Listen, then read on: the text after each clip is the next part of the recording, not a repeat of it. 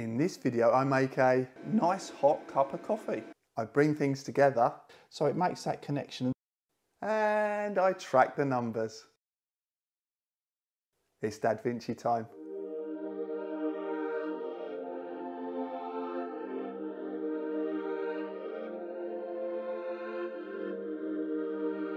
Further to our previous case battery video, and the manufacturer has also said that they've revised the case battery that you see in this video. So what I'll do is I'll make an update video just to show you what's changed when it arrives. So here's our first look at the latest case battery. And if you haven't seen our previous video, it's now being suggested in the top corner. And the use cases that feature in that video also apply to this version. So before we get going, I just wanted to highlight a few things. So first up, this is a budget option and it is put together in a way to save costs. So next up, this is a good option for those who don't want to DIY their own battery. So next on the list has to be the simple no fuss design. Essentially it's just some cells added to a BMS in a box, that's it. And finally it has to be the fact that this battery is serviceable. So if in future you wish to swap out components, unlike some of the drop-in replacement options where you have to break the case open, you don't need to do so in this case. So now that's out of the way, I just wanted to say one more thing about this and the previous case battery, in the fact that they've worked flawlessly with my MPP solar inverter. And if you want to see my DIY station build, it's currently being suggested in the top corner right now. Anyway, enough chat, let's go.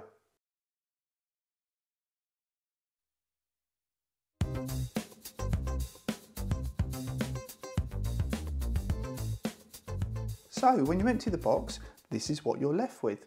And just like the other case battery, you get a mains charger and it has one of these kind of 2-pin plugs. But what they have done is they've put a couple of adapters in here. So they've got a 2-pin rounded end adapter there, and also the UK version here with the 3-pin, so you can charge from a UK wall socket.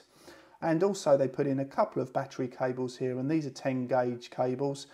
So you can connect up here to whatever you're going to power, and obviously the case battery itself. So that's what comes in the box. Time for a quick look round now. So let's start off here with the business end as such. And it's pretty much the same as it was on the previous version. There's still two 8mm main terminals here. I have a DC 5521 output there, and that's good for 10 amps. Have the input here for the mains charger. And in the middle there's a new addition here, which is two USB quick charge ports, and you can switch them on just by touching it there. And it has a handy dust cover.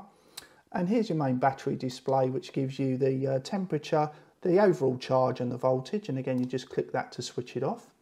So if we move around to this side, we have a handle obviously, and also two clips to keep the lid down. And there's also two securing bolts as well to make sure the lid stays in place. And around here, there's nothing much to talk about. We have a couple of hinges here. And on the bottom, again, there's nothing much to talk about. So that concludes the quick tour. Right, it's time for a direct comparison between the previous version and the current version in terms of the cases themselves. So as you'll see here, the previous version case looks a lot bigger from the top.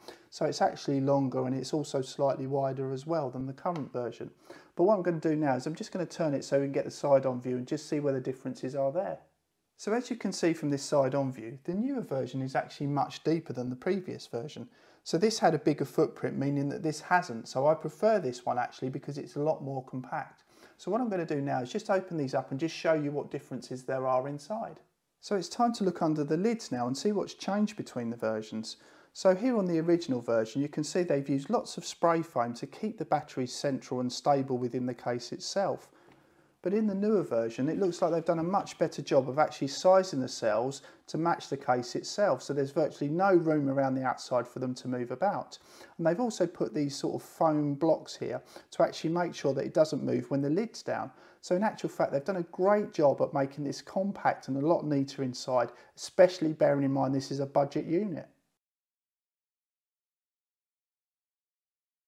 Further to the previous video, to be honest with you, I'm not a fan of modified sine wave inverters, and I think it's worth stretching the budget to get a pure sine wave, which is on my list to get at a later date. So I did, and I bought this 1000 watt pure sine wave inverter from BESTEK. And as you can see on the front here, it comes with a couple of USB ports, two AC outlets there, one display, a power button. And if we look on the back here, we've got our main terminal connections here, and 1, 2, 3, 4 fuses for added protection. And here we have our fan for cooling. So the reason I got this particular one is the fact it's lightweight, it's compact, and it doesn't need to be bolted to anything. And most importantly, it comes with a handle so that it goes hand in hand with the case battery, especially when you're out and about. But one thing I didn't like about what came in the box with the BESTEK were the cables themselves. I think they're a bit lightweight for running this kind of wattage off of it. And also the lugs don't seem to be covered very well by these particular sort of covers on the end of the cables. So I've got extra cables, and I'm just going to show you that and hook this up now.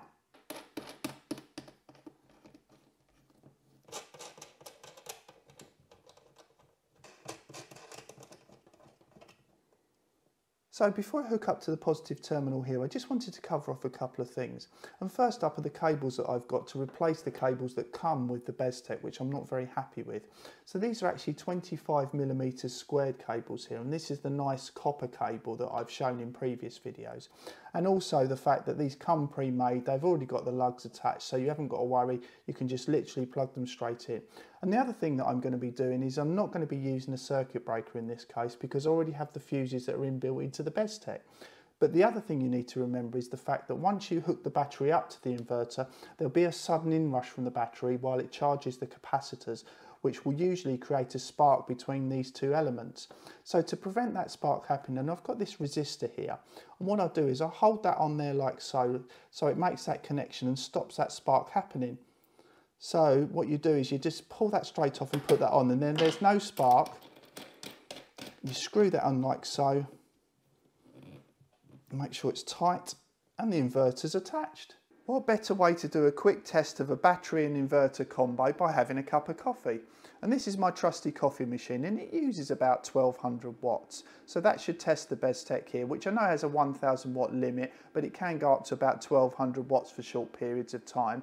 So one thing I have noticed with the BESTEK is the display in watts seems to read a little bit high. So that's why I've got this power meter plugged in here, just to see whether we're getting the same kind of readings on both when the coffee machine's running. Anyway, enough chat, let's get a coffee on the go. So I'm just pushing it now to start heating it up. And you can probably hear the fans in motion on the BESTEK at the moment. So let's see what that's doing at the moment. The fan's gone up a bit now. So it's doing what it should be doing now. And it's heating up the coffee.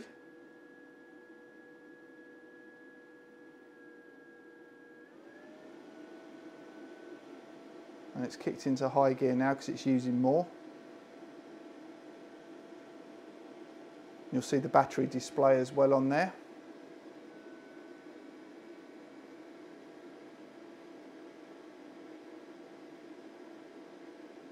Right, that's ready to go now, so let's get on with the coffee.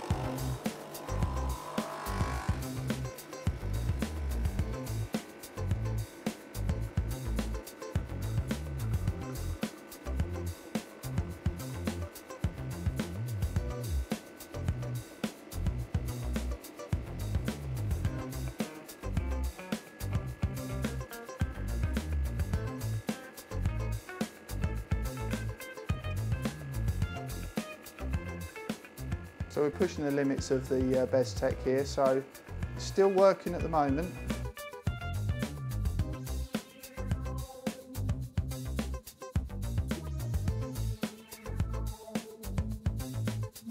And that's done. Let's just check that out. Favourite bit now. And it worked. Nice hot cup of coffee.